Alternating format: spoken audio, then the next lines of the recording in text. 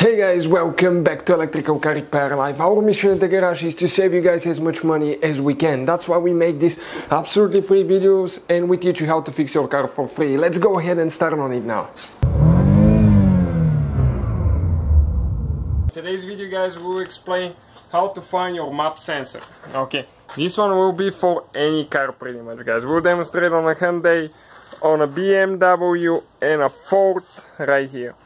We'll explain how to find the map sensor and where it's located, because that's a very common problem on cars nowadays. And the map sensor is a very important part of the computer in calculation of telling the car what it needs, air, fuel, all that stuff.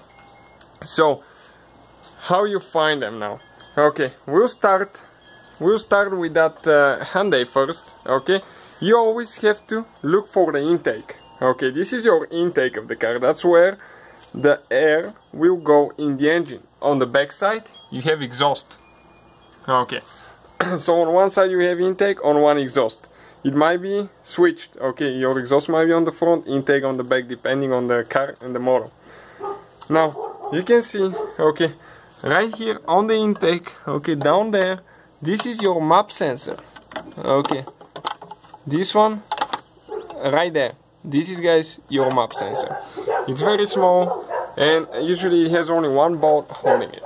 So if you come to this Ford right here and we remove the engine cover,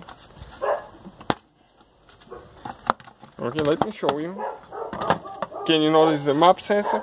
Right here on the intake. On a turbo car like this one, you might have two map sensors, one on the bottom pipe for intercooler, one here. Really depends on the model again, but for a non-turbo car you have only one on the intake. So you can see only one bolt holding it again. So pretty simple. Now you get to the BMW and you're about to freak out because you don't see anything like that.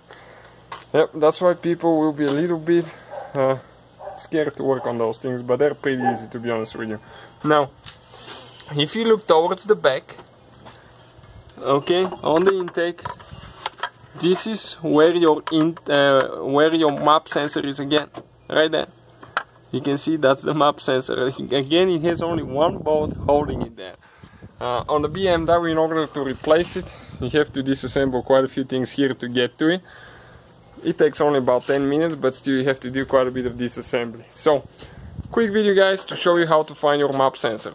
Hopefully, guys, the video was helpful and we were able to save you money.